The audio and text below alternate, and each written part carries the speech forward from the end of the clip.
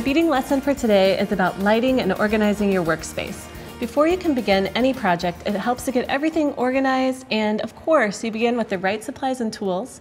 But another important element is lighting, especially when you're working with small beads and distinguishing colors. So you'll want to choose lighting that works for your area and also that you can use for color matching. So for example, when I'm sitting at the couch in the living room rather than at my work desk, I might choose to use a lamp like this, where it has a magnifier. I can adjust it to be just right where I'm working. And what I especially like about this is it has the daylight bulbs so that you can use color accuracy. So you want to resemble that natural outdoor lighting on a sunny day. I also use a portable style at my work table. So this one has little feet on it, or you can fold these in and clamp it onto your table. So this would be more for like if you're working, in your office or the kitchen table. And again, you can use a magnifier, especially working with the small beads. I find that it really helps. And I want to be beading for as long as possible, so you want to take care of your eyes and make sure that you're using things that make it easier for you to bead without eye strain and getting headaches. And as far as organizing your beads, I use a system like this for the seed beads because it makes it so much easier to keep track of all of them, and it's just takes up so much less space in my workspace. These little bins, you can fill several vials of seed beads into these, and then of course you can label the outside of your bin so that you know exactly what you're working with. And you can see I have a couple of different sizes here. A lot of beads fit into these, and then you can stow it all nicely away. So let me show you how to do a beaded bail. This is a really fun little project and gives you an idea of some ways that you might incorporate seed beads into your work that you hadn't thought of before. So we're going to start out with some thermally bonded thread, and I've just strung on about 20 seed beads here, and these are size 8, so they're a little bit bigger. And then going to string this through the hole on a donut, and you can use this with any type of pendant that has a large hole.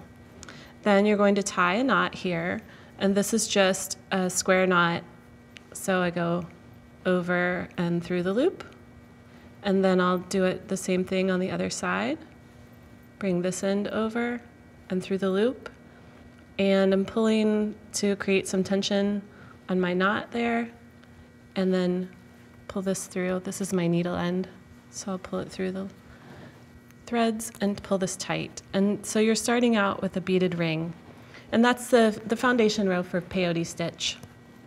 Now the first step for this is to take your needle and pass through your first bead. So that's the first bead after the knot. And of course I need to bring my work under the magnifier here so that I can get an up-close look. Bring your needle through, and what you'll do is go around the whole circle, adding a bead to every other. And you'll see that they'll start to pop out here.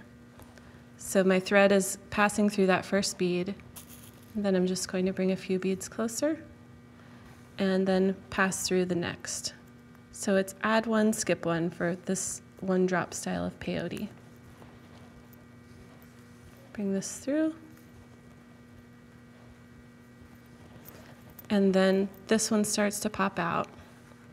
So that's your first stitch on the peyote ring. Then you'll do the same thing on the next, and you'll just continue this all the way around to create your whole bail. And I'll take a look at the finished one so that I can show you also how that stitch starts to look. See how they're laying next to each other? They stack up just like this, and then I added silvers all the way around the outside to embellish.